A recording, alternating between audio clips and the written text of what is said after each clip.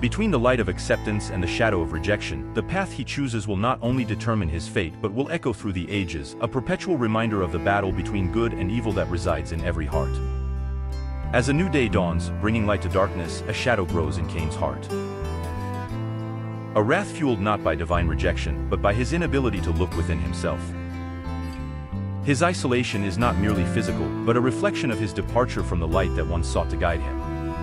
Within him, a battle unfolds, between the truth offered to him and the pride that refuses to accept it.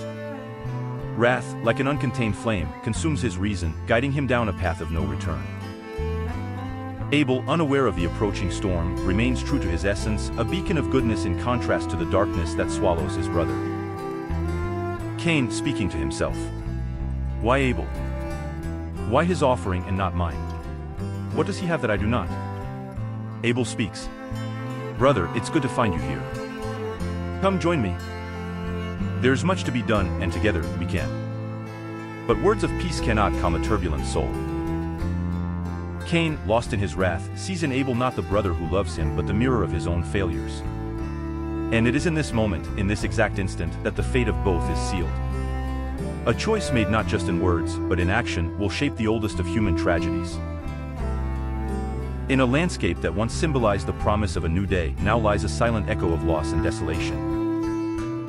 Cain, enveloped in the shadow of his irreversible act, faces the void left by his choices. An inescapable truth reveals itself: there is no escape from the consequences of our actions. God speaks with Cain. Cain, where is Abel, your brother?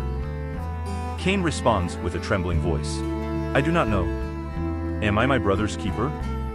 In Cain's words, a vain attempt to hide the truth from one who sees all.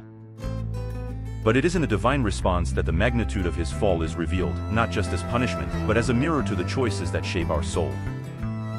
God speaks. What have you done? The voice of your brother's blood cries out to me from the ground. Now, therefore, you are cursed from the earth, which has opened its mouth to receive your brother's blood from your hand. Cain speaks. My punishment is greater than I can bear. If you drive me away from your presence today, I will be a fugitive and a wanderer on the earth, and whoever finds me will kill me. In his plea, Cain reveals the fear that now consumes him, a reflection not just of the act committed, but of the isolation of his soul.